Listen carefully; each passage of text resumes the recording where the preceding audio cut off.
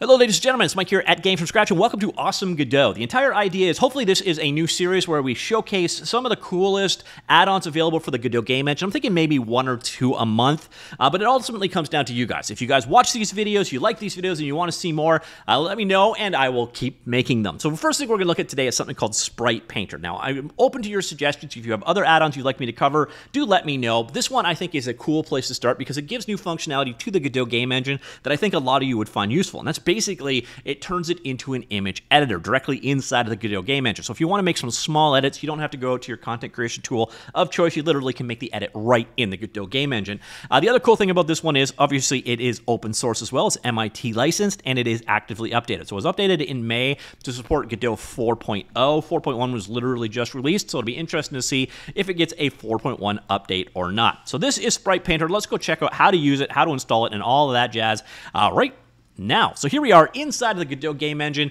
and I'm going to show you exactly how this guy works. You select a node in the game world, nothing. You select a node with an image attached, and boom, you get this edit texture option. Now, if you want to go ahead and install this guy, it's easy because it's in the asset library. Just come into the asset library, keyword down on Sprite, find Sprite Painter right here, and download it. And then after that, all you need to do is go to Project, Project Settings, Plugins, go to Sprite Painter, and click Enable. And then it is ready to go. And then you basically just select any image in your scene and click the Edit Texture button. Now, this image is probably a little bit big for what I want to demonstrate, so let's pick a much cooler image. Oh yeah, that's a cool image. All right, so let's just size that down a little bit, and we will work from there. So you see, when I have it selected, I can come over here to the edit texture, and we can go from there. So there's easy things you can do right away. You can see here you've got these manipulation tools. I could bring it in like this and crop it. So if I wanted to crop it in each direction, boom, you can do like that. If you need to crop down your image, you are done. By the way, this is destructive. So if I click this save button right here, it will overwrite my image. So it is actually not making a new version or anything, just to be aware of that. Now, even though it is destructive, one thing that is nice is it does have Control-Z undo support. So there you go. We just undid the edit we just changed there.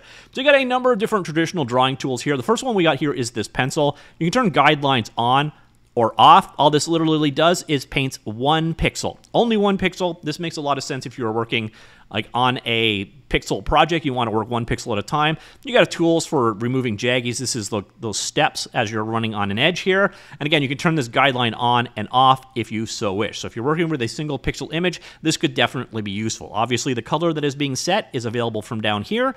So we could switch out to, say, a blue color like so, and then boom, you're painting with blue. You also do have a color picker for picking colors from existing scenes, which is definitely useful. And then if you want to paint more pixels at a time, you do have a traditional brush like this. You do have control over how, if you're using a tablet, pressure sensitive it is. If it controls things like the size, the opacity, and the tinting. I'm using a mouse, so obviously those are doing nothing for me. But here you can obviously do a paint job more. You can have a decreased hardness. By the way, they're all available for numeric input. These, I'm guessing, are percentage values.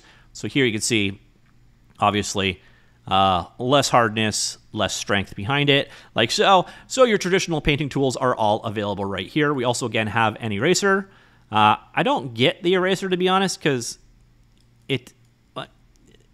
no, I guess actually it's erasing it completely, and what it's showing me is the background image of myself, which is a little confusing here. So your traditional eraser, again, you can control the size of it, how pressure sensitivity works if you're using a tablet, and so on.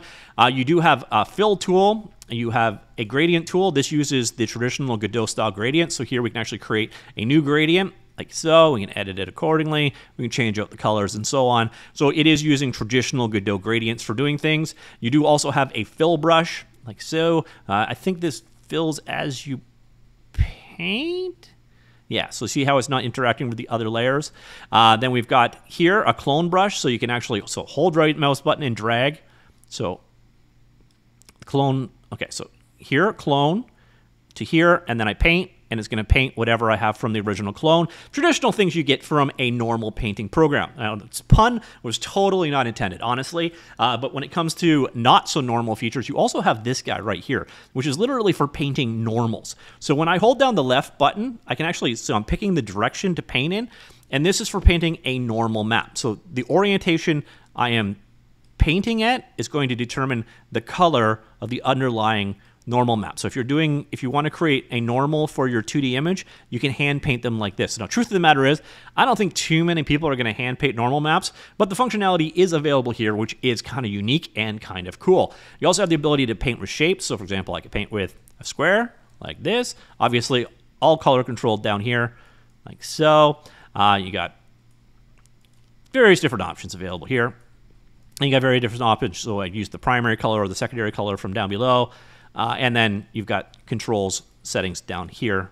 They should be giving me, yeah. So anti-aliasing and erase mode are available right there.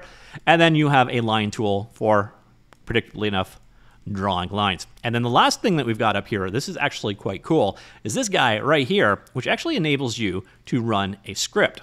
Now, that kind of glitched out. This is one of those things that I do find kind of disconcerting. You'll notice I actually just cached back to something that was there from before. What I find in order to fix that, so again, that was an image I was editing earlier on. This does happen sometimes with this plugin. I basically just head on back over here and do a deselection, and then it caches it and works out correctly. So here is our image right here, and then I can run image scripts on it. So we've got a number of different things. So if I want to do like adjustments to hue saturation values or channel curves and so on, I can do them all right here. One of the cool ones here is an outline.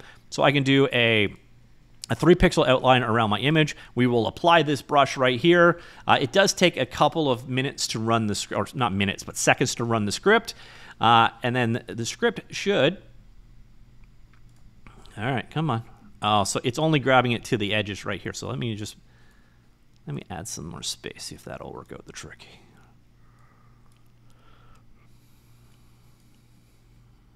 Try that one more time. So it actually did the outlines right here. It went around all the transparent areas, but I was kind of hoping it would do an outline of the image. So I'm actually going to go back to the guy we were working on earlier on. So I can go ahead, I could discard my stuff right here, and then my image will not be altered. If I did click save, it would have overwritten this image down here. So I'm going to go ahead, we'll delete this guy like so. We'll drop our icon into the world. Again, edit texture shows up right here. And there, again, you get some weird caching issues with this guy. I find the easiest solution here is literally just click off over to the selection. You don't even have to click deselect. You just move over there, and then it will fix things accordingly. Let's change the size of this image a little bit on all sides like so. We'll go back to our script option right here and click apply. And there you see it did. So why are you not expanding? I'm definitely doing something wrong on the expansion thing. This should be pulling it out. But you see here, it is doing an outline trace of our image with the outline. Again, there are other scripts available here as well. So you can do adjust the hue, saturation, and so on. So let's do this out to 45. And we can apply that one there. And that's going to switch out the hue. So you got these scripts available right here. I'm not actually sure where they're stored or if you can go ahead and create your own. You can also do a palette constraint, or you can actually send in a palette texture, and it will remap your image to work with that fixed palette. So there's some really cool image scripts here. Again, I don't know if you can author your own or not. I imagine you can, but it's not really exposed in terms of how to do it. So that, ladies and gentlemen, is Sprite Painter, a really cool built-in image editor. There's definitely some warts there. I find the selection tools and the scaling tools to be a little bit unreliable. There is that caching issue that shows up every once in a while, but it brings like a whole kind of layer of power that Godot doesn't normally have, especially if you just want to do some quick edits to your image. Again, you don't want to round robin back to another tool. This could definitely fill in that spot. So let me know what you think of this add-on and this series in general, and do you have other add-ons that you would suggest covering in the future episodes of Awesome Godot? Hopefully you liked it. Let me know. Comments down below, and I will talk to you all later. Goodbye.